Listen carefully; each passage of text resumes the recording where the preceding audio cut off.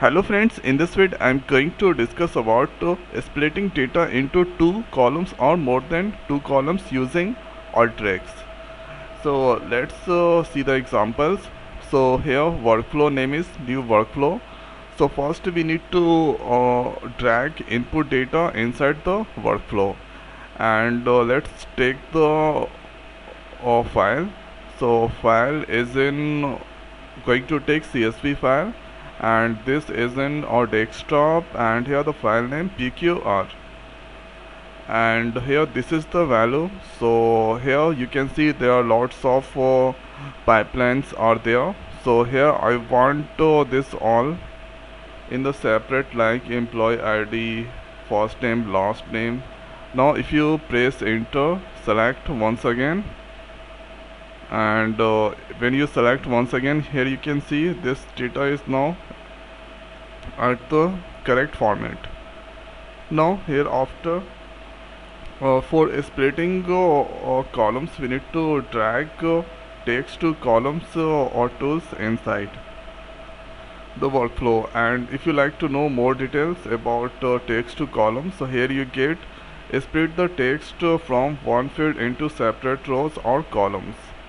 So by using a text to field, we can do this kind of operation, like split the text from one field into separate columns or rows.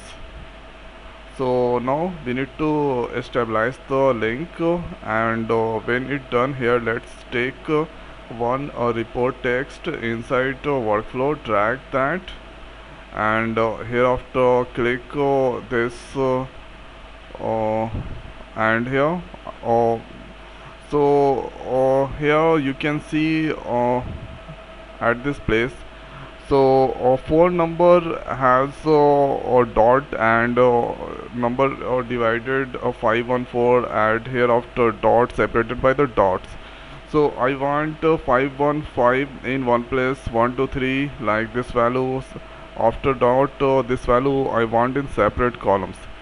So we can do it very easily by using this here text to columns tools. So here let's take here this going to take not this one, the column name. Let me check once again, or not this one, this is the phone number. Okay, so we need to select at this places phone number, and here comma that by default it's given. So the phone number values that are separated by dot delimited. So here you can see phone number dot delimiter. So we need to give at this place comma, we need to give dot, and since at here it's separated into three parts, so here we need to give this on 3, and here give the output root name, phone number you can give, and when you run the workflow, so here you can see 107 records it's come there, and when you go at this place here 107, and here you can see this is the phone number 515, that is in one place, and after dot the value 123, this all in one place. So it's divided into the three parts, so three columns. So at here after, when that compiler that found dot that start doing the separation, so separation, so dot after there are two dots, so here two separation it's come there. So here after here this is the phone number one here. So like this you can do the separation on at here job ID. So here job ID, if you want AD in one column, PRES in one column, and IT in one column, and prog in other columns. So you can also do it very by using text to columns. So here in we need to select job ID, and in place delimited we need to give underscore. So only I want to divide, there are two places that I want to divide, so we need to give add here 2. And here job ID you need to give, and extra character you need to give, you need to select leave extra in last column. So here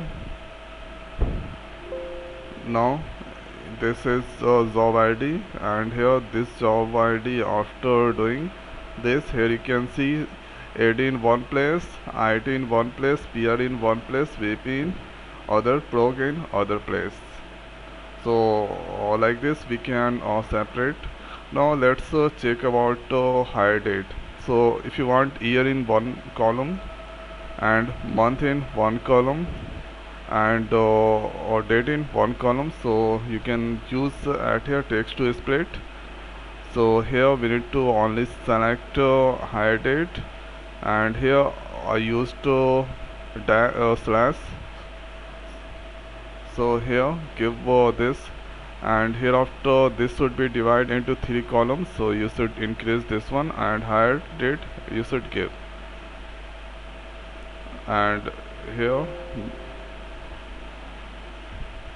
now here you can see 3 column extra that added. So this is year, now here this is month, and here this is the date, and here time. So by using this split we can divide or we can add extra columns according to project requirement. Now hereafter you can use this add here split the rows, split columns it was there. Now you can use split rows. So hire date, so here it was split in the column wise. Okay, added the columns. Now here you can add the rows. So let's run the workflow, and here you can see hire date.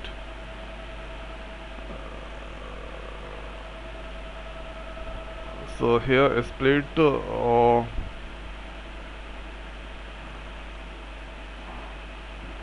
this is the hire date. Now or hire date it's come there, split ignore delimited in the code, and run it again, and here you can see the extra columns it's added. Now here you can see hire date. So first here year, now that displaying month, now date, here year, month, date, year, month, date. So like this, if you want to separate this into the rows, job ID, AD in one next place, AD1 next place, you can easily do that.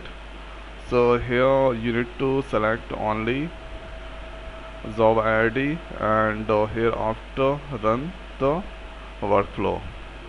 So here you can see now we need to select this part. No extra column it's added. Okay, job ID has underscore, so we need to give underscore. After that will do the separation. Now here 107 and 214 record, it's loaded. Here you can see AD place, AD plates, it's all are separated. So here by using text to columns we can separate or we can split the rows, split the text from one field into separate rows or columns. So I hope guys this video is helpful for you. So now in this video it's over, so thanks for watching, see you next video. Thank you.